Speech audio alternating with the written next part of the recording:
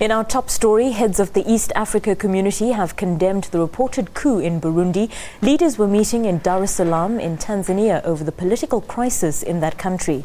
South Africa's Deputy President Cyril Ramaphosa attended the meeting.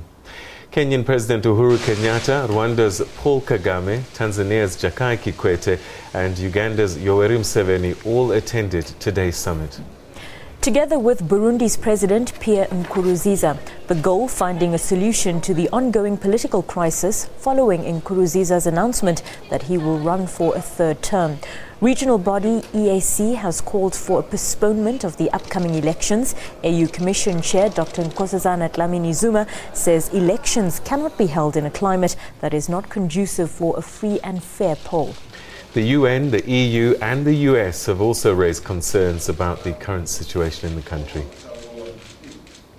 The latest from Burundi is that 2 protesters have been killed in the capital Bujumbura after police fired on those celebrating the announcement by the General Godefroid Niyombare that he has deposed the president.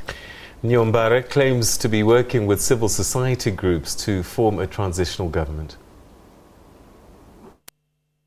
Kandi ubutacisubirako ikiringo ca gatatu ca President Pierre Nkurunziza. This statement by Niyombare was broadcast on private radio stations earlier today.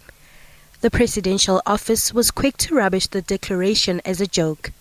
Niyombare was fired as intelligence chief in February. It's unclear how much support he has.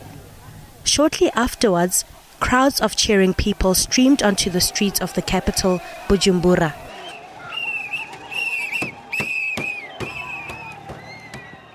After more than 2 weeks of protests, police kept a low profile.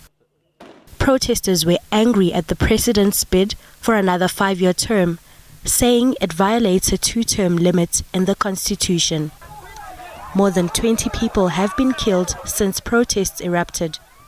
Tens of thousands have fled to neighboring countries. We would prefer to die in this street, and after we die, he can then rule over the trees and the buildings.